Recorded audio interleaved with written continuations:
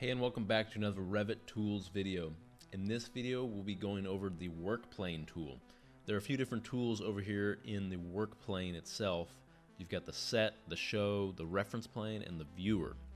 All four of these are wrapped up together and are a part of the work plane tool itself.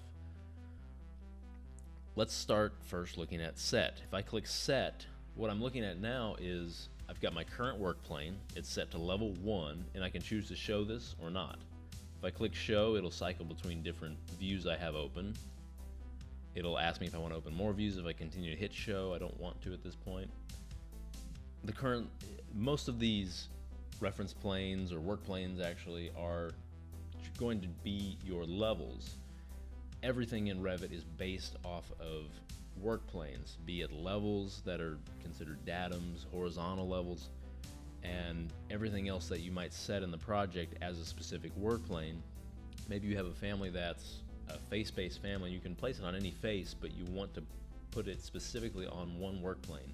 Maybe you'd make your own work plane or set a specific work plane yourself. So we're going to go through all of those different things that you might do to set a work plane, apply a work plane, or just have work planes, just so you're aware of how they work in the project and what they're used for.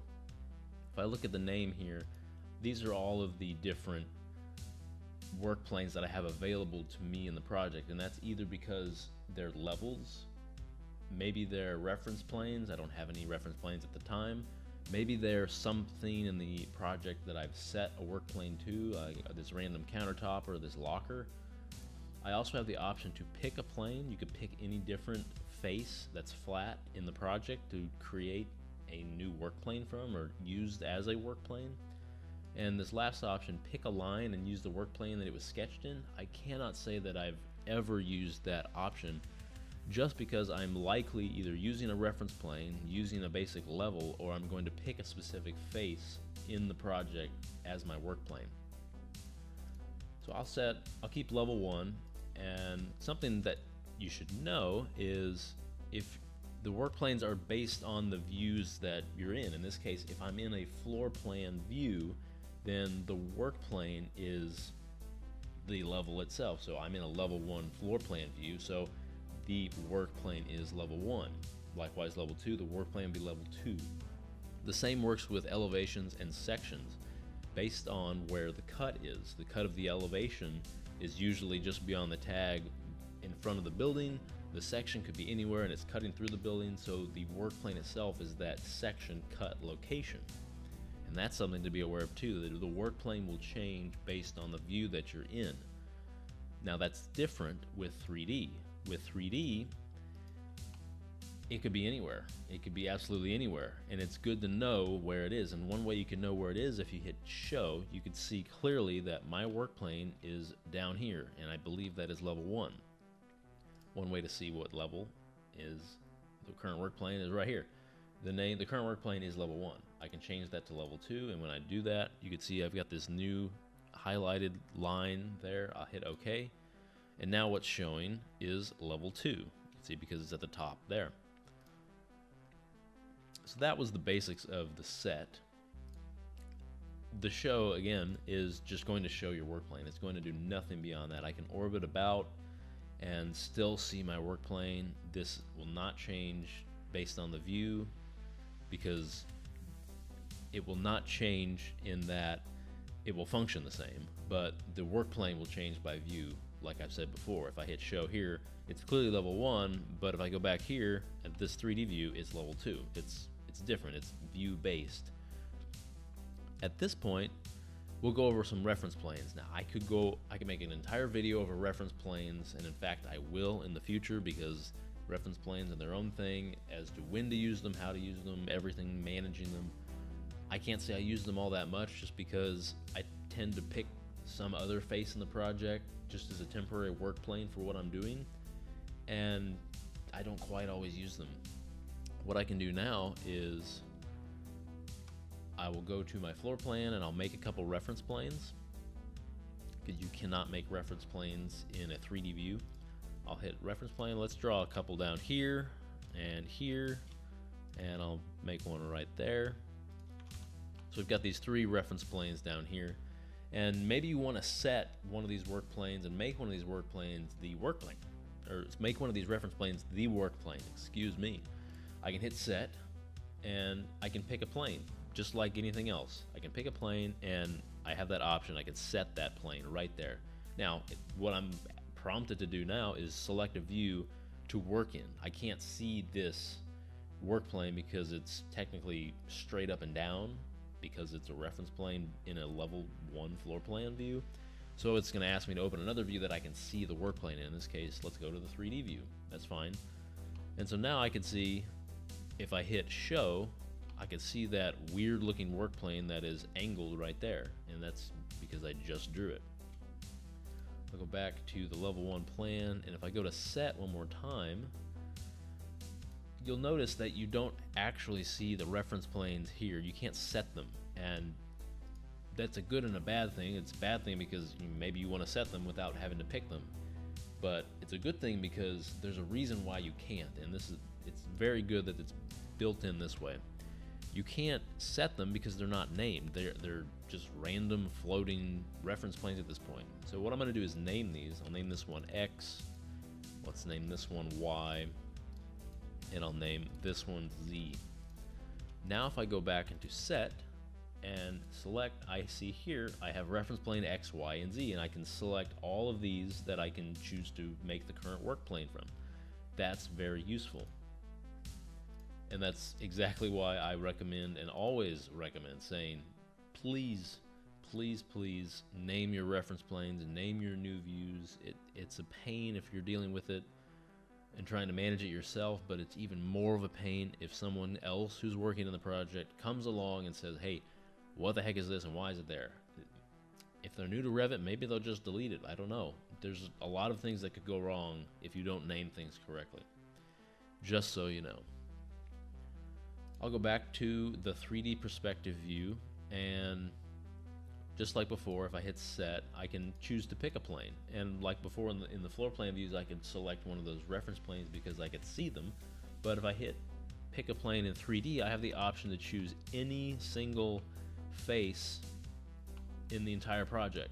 So I could, like before, I have one of those weird lockers showing up as one of the reference planes, and that's because someone must have chosen, for example, the top or any face of those lockers as the current reference plane point. I don't know why, but that's why. And so now if I choose set, and for a different example, let's choose this right here. And what is this? It's a file cabinet. So if I go to set, and I see file cabinet there. That's currently the work plane, but I also have the other countertop and lockers because those were formerly associated and set as the work plane. Not sure why, but they'll show up there in that list once you set those different places. Maybe you need to place a family on top of these lockers, so you can set a work plane there and place a family. That works, but for an instance like that, I'd probably just leave the work plane at level 1 and use the correct offset or something like that built into the family to put that particular family on top of the lockers. Anyways, something else I can do is if I want to set this wall, maybe I have something that's going on this wall, I could set the face of this wall to the current work plane. And if I hit show, I can see that that particular face of the wall is the active work plane. And whatever the active work plane is, even in 3D, I can draw lines. I can even dimension in 3D. So that's maybe why you might want to set a particular work plane like this in 3D. So I can draw a couple lines here just for the heck of it, and maybe I want to dimension this because I can actually dimension this in 3D. And this will stick to the work plane because, you know, that makes sense. These lines are on the work plane, the dimensions are on the work plane. Again, it makes sense. That may be a reason why you want to just quickly see where things are in 3D. You could do something like that. So I've gone through the set and the show and the reference plane. And if we look at the viewer now, if I click viewer, immediately this other window pops up, and it's essentially like another 3D view. But what it's saying over here at the top, you can read it, it says work plane viewer active work plane, so it's going to keep displaying the active work plane, and it's currently that wall. And if I zoom extents, I can see that everything is weirdly ghosted, but I can clearly see this work plane, and that's because I'm able to show it there. I can't say that I necessarily use this viewer like really ever. Just because it's another window I don't really want to have to worry about. I'm not going to drag it around. I don't need to constantly check where my work plane is. But if I need to do that, I'll either hit set and see where it is. It will highlight then, or I can just quickly show it. Don't necessarily need to have this viewer here, but hey, maybe you want to dock it somewhere, out here and just have it floating off, and you could always have it open. You could always see where your work plane is. So for example, I can hit set and I can pick a plane, and let's just pick the face of this door. So now this view is going to update to my new work plane, and it's highlighted right there because I'm showing it, and everything's ghosted, and I can see exactly where that work plane is. It's helpful, but at the end of the day, it's not something I use all the time, and you're welcome to use it if you want. One final thing we can look at for the reference planes is just like before, when I was able to draw on the wall and create dimensions and lines and all of that, I can do the same thing with the reference plane. So I'm in 3D right here, and I can hit set, and let's set this current work plane to that X reference plane. And because I can't see it, I'd like to show it, and I can see it's right here. It's not very big. And what I can do now is I'm not forced to simply draw on this work plane within the extents of the blue.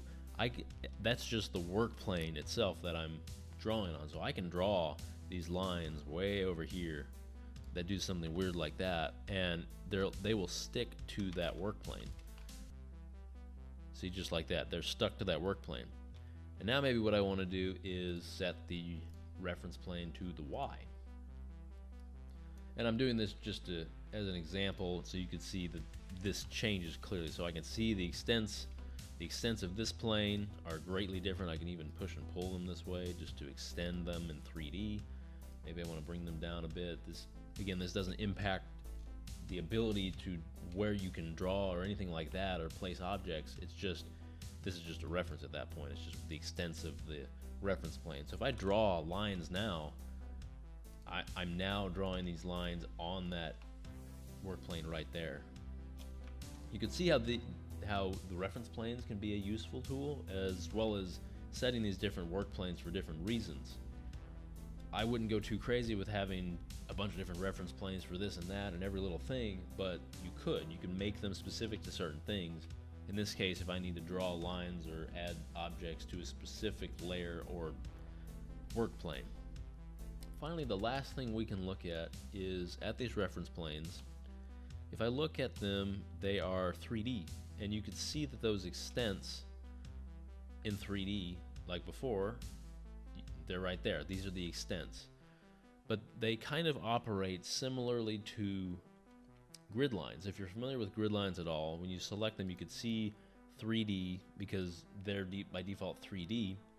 But if I choose this 3D, I can switch the extents to 2D, so now I can push and pull the edge of this work plane just in this view. Because it says 2D, I can pull it over here. But you'll always have to remember that if I'm pulling something in 2D and just editing the way it looks in this specific view, then it's not going to have any effect on the extents in 3D, because clearly I could see that the extents in 3D are based on these bubbles, and these bubbles did not move at all when I changed this from 3D to 2D. Now I can push and pull in 3D using these bubbles, but this push and pull is just in 2D. It's just for this view only. If I go to a different view, it's going to look the same as it originally did when I originally drew it. So that's going to do it for the work plane tool. It's a fundamental tool of Revit, but it's good to know. Always good to know how to use work planes, because you're going to deal with them all the time. They're just a part of your modeling life in Revit. It's just the way it works. If you have any questions, please leave them in the comment section below, And if you learned something, which I hope you did, please demolish that like button. It really helps. Also subscribe. I hope you all have a wonderful day, and thanks for watching.